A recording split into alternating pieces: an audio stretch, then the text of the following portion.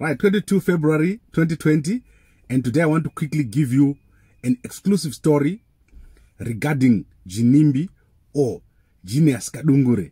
Most of you know that Ginimbi has been arrested twice this month, and the recent one, he was arrested when he was going to report at the police. So many people don't know why he was arrested, and many people think that it's just because he did not pay duty at the border. But I've got exclusive sources who have told me that this is not actually the case.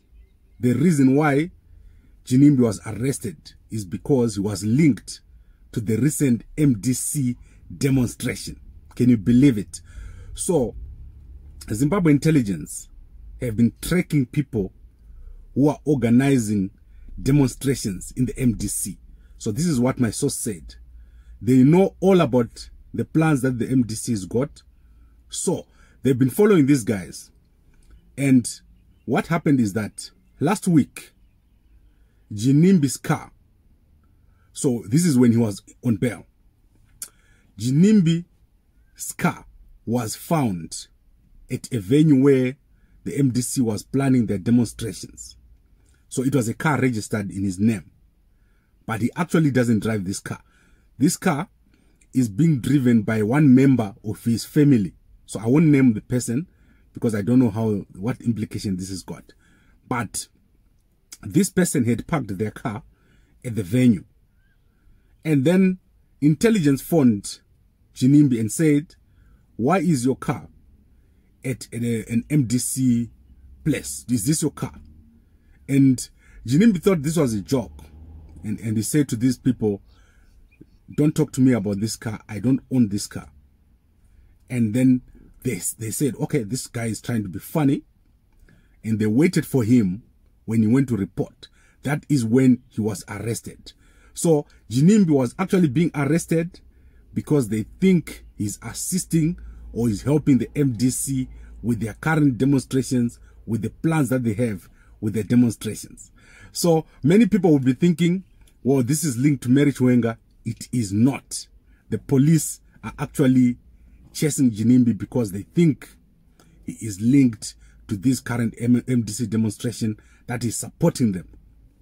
So obviously the family of Mary Chiwenga is going to be in the spotlight because the government and people connected to General Chiwenga will be thinking these guys are going to turn opposition.